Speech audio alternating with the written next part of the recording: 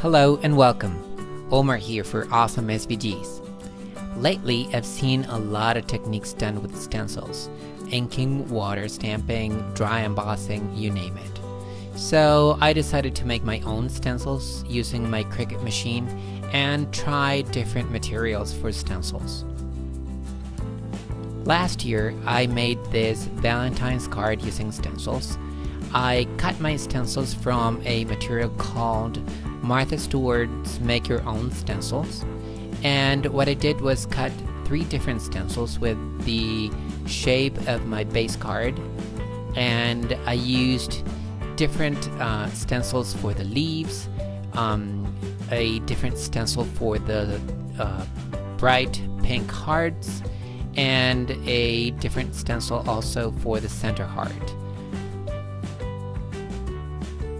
I airbrushed all these colors using a Copic airbrush system. This material comes in rolls of 11 inches by 3 yards, and the fact that it comes in a roll makes it very hard to flatten it. I've tried everything: a heat gun, a hair dryer, and I even left them for like a month or 2 under a stack of paper, but it never got leveled.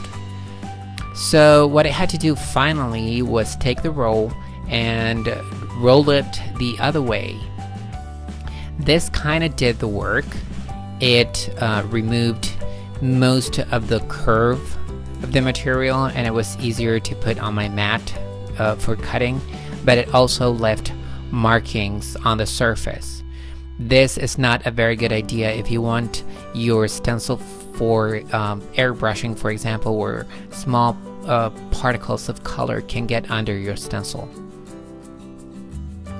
Remember, this material comes with a backing, a piece of plastic backing that you have to remove in order to cut on your machine. I don't really know what the backing is for, because this material doesn't have any adhesive or anything, so I think it's just to protect the surface from scratching.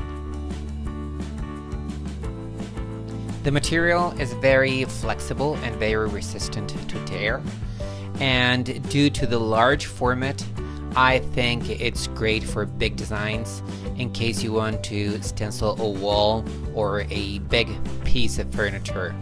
The material cuts very well on the Cricut Explorer, and this is a very intricate and very detailed design, and as you can see, you can achieve very sharp corners and a very clean cut on the material. I had to create a custom setting for cutting that was a 2-pass 280 pressure with a fine tip blade on a standard grit mat. Due to the fact that you need a multi-cut for this material, as well as for some of the others that I will show you later, you have to keep in mind that it will take longer to cut than thinner materials. So make sure you have the time to do that.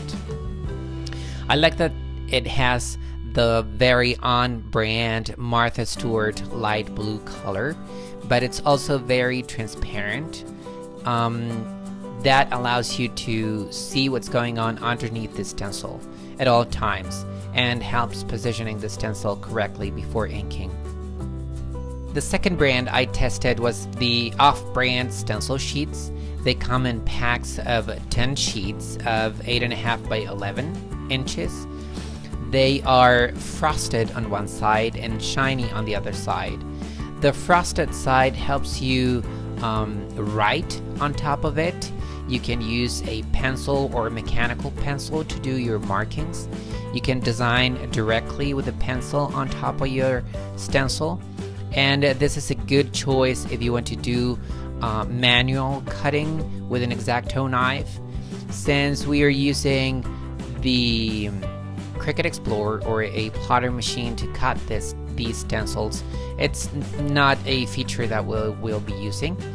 The frosted on the stencil also helps you see where the stencil is at all times.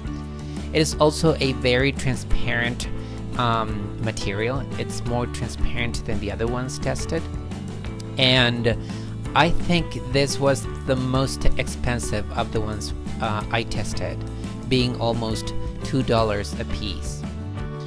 They cut very well on the Cricut Explorer also.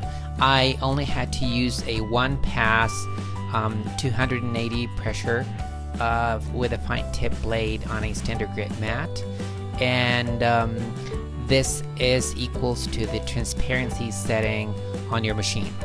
Just go to the custom setting and select a custom material, and that's transparency. Now you can achieve very good detail with this stencil. As I said, it cuts very well, but it's also a thinner material than the other ones I tested. Here you can see the small details on the stencil. Being that thin is very easy for them to break, or they won't tear easily, but it's easier to fold them and break them. Now my two favorite brands are the You Create Make Your Own Stencil and the Plaid Simply Stencils.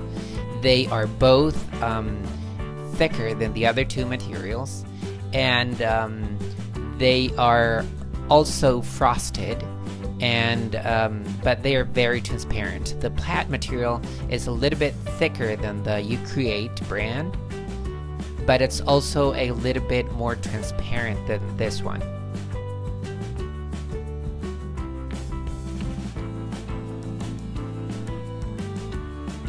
Here you can see the transparency, the difference in the transparency of these materials.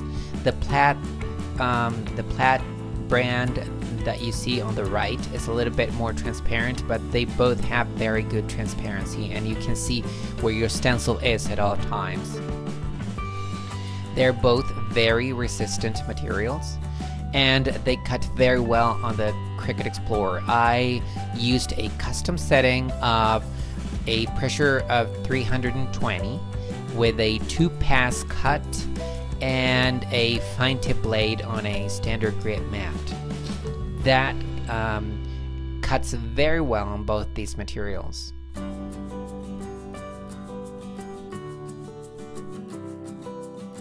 This is the Plaid Simply Stencils. As I said, is a very good material. It cuts very well. You can achieve very good results with this material.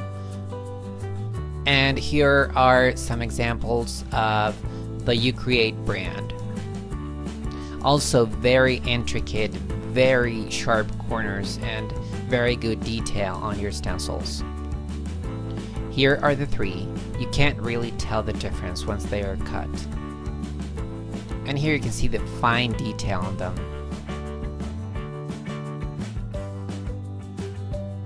Sharp corners, very fine lines, and very small negative space or holes on your stencils.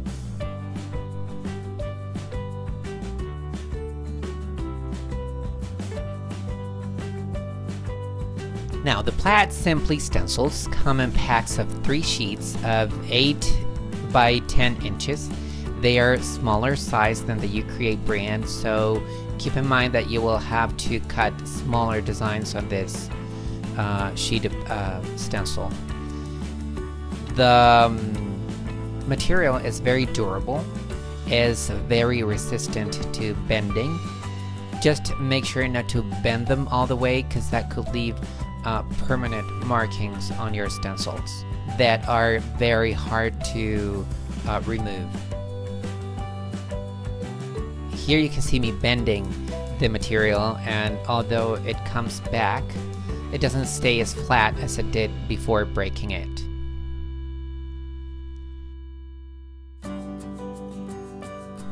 Finally, my favorite brand, the Make Your Own Stencil from You Create. These come in packs of 10 12 by 12 inches sheets, and I love the fact that the big size allows you to make bigger stencils. And here you have examples: the Plaid on the right, the You Create brand in the center and the off-brand on the left. Here you can see the difference between these two materials, the off-brand and the plaid simply stencils. The off-brand is a lot thinner and it bends and is a little more delicate than the plaid brand.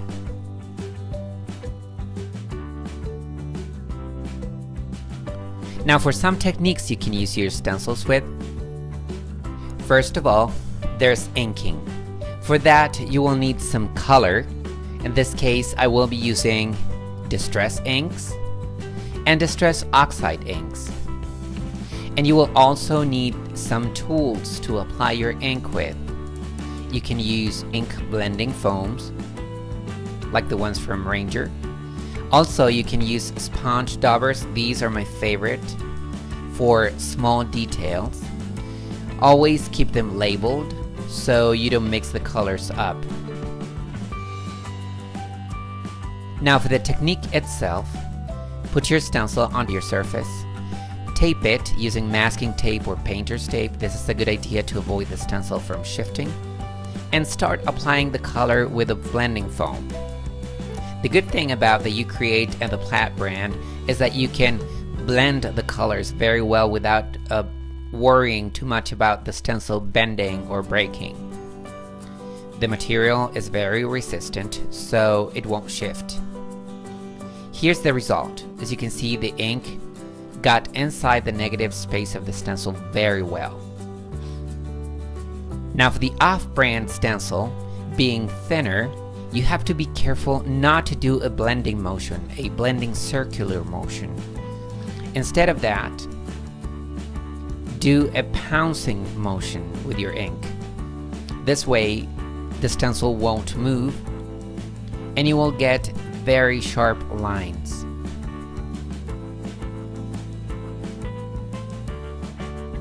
You won't be able to do much blending though with this type of material.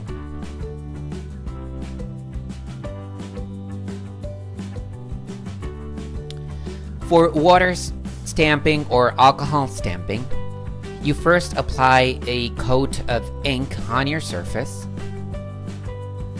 and depending on the medium that you're using, spray some water for water-based inks and alcohol for alcohol-based inks. Put your stencil on top of your surface, leave it there for a while, and then remove it. You can dry any excess water or alcohol with a paper towel.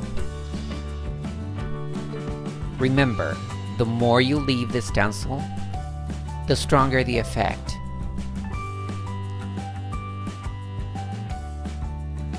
For airbrushing, I used to use my Copic airbrush system a lot. I like the fact that it's portable, that you can use it with cans of compressed air, but the bad thing about it is that you can only use this system with the Copic markers. So if you don't have a lot of colors, or if you use a different kind of markers, the eBrush is a better option. This is an electronic tool that allows you to airbrush using different pens like Sharpie markers or Spectrum Noir markers, and delivers a constant flow of air. The good thing about airbrushing is that you can apply a lot of color in no time, and you can do beautiful blending also. Here you see me using the Copic adapter on the eBrush and two different colors. The video is sped up, but it really took no time to make this. And here you can see the beautiful blending you can achieve. All four materials tested are good for this technique: the Plaid, the Martha Stewart, the You Create, and the off-brand stencil. For embossing, using embossing or texture paste, you do the same. You put your stencil down and you tape it to your surface, and use some kind of paste. In this case, I'm using embossing pastes from Dreamweaver and an embossing knife. So you put a good amount of paste and you spread it using the knife on top of your stencil. For this technique, it's better if your stencil has some more thickness. So I like the Ucreate and the Plaid brand better for this. I wouldn't use the off-brand or the Martha Stewart for this technique because they are not very thick. Once you're done, remove your tape and lift your stencil carefully. And here you can see the beautiful result with this technique. Let it dry and you're good to go. The final technique I'll show you is dry embossing using a die cutting machine. Here is the combination, the sandwich I use for this technique. An A and B plate, a piece of cardstock, and an embossing mat. Put your cardstock on top and your stencil. I like to tape my stencil to the surface. It's a good idea to avoid it from shifting while you run it through your die cutting machine. Now finally put a B plate on top and run it through your die cutting machine, in this case a Cut-A-Bug. Make sure to remove the tape carefully because sometimes it sticks very well to the surface due to the pressure you apply.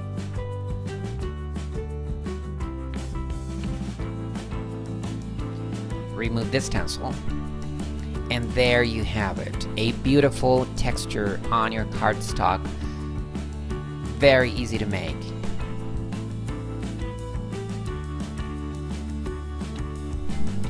Here I'll show you some tips and tricks when working with stencils. When designing your stencils, or when you look for designs for your stencils, pay special attention to the negative space of the stencil. That is, the holes in your stencil. Do not worry too much about the size or the thickness of your lines, but instead of how big your holes are for the medium that you will use to get inside. All the materials I tested are very resistant to tearing, so you can design very thin lines without worrying about breaking. In this case, this stencil has lines that are 0.7 millimeters thick, which is pretty thin.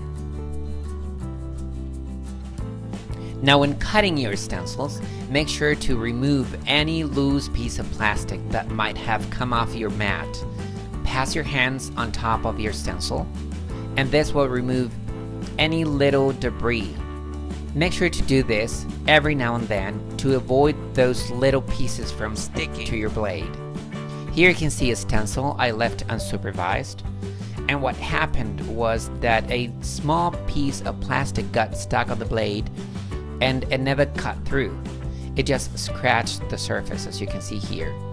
So make sure to stay by your machine while cutting. When you remove your stencils, depending on the intricacy of your design, make sure to bend your mat a little bit and pull on the stencil. Do not pull too hard to avoid bending your stencil. That could render your stencil useless. Clean your stencils as soon as you finish using them. For water-based inks, just spray a good amount of water on top of your stencil and dry it with a paper towel or a baby wipe.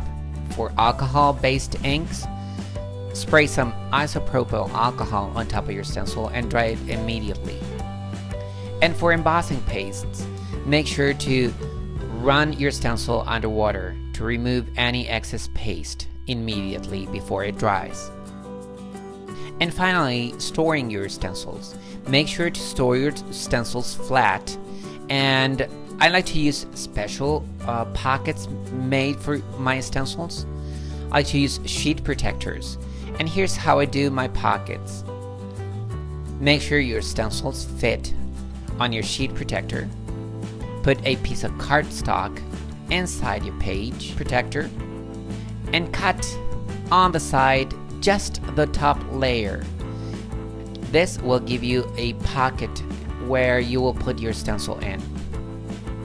Now, using your fuse tool, seal the top of your page protector. Rearrange your stencils inside of the sheet protector and divide it. This will give you individual pockets for your stencils, which is very useful when you have very intricate designs on your stencil to avoid them from tangling with each other. You can put this pocket on a binder to keep them flat. Thanks for sticking with me. I know it's been a long video. Don't forget to visit awesomesvgs.com for links to download the designs of the stencils that I showed you today, and I hope you find some inspiration here. Thanks for watching, and I hope to see you again very soon.